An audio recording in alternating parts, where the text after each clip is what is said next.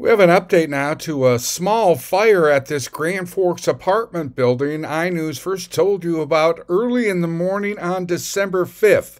It's owned by the Grand Forks Housing Authority.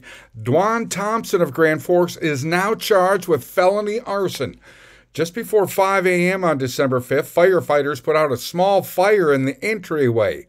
The investigation of surveillance video now shows Thompson and another man who has not been charged, leaning over a third-floor balcony railing, lighting paper, dropping it to the floors below. At one point, lighting a stick on fire and placing it on the first-floor stairwell for a couple of minutes before taking the stick outside.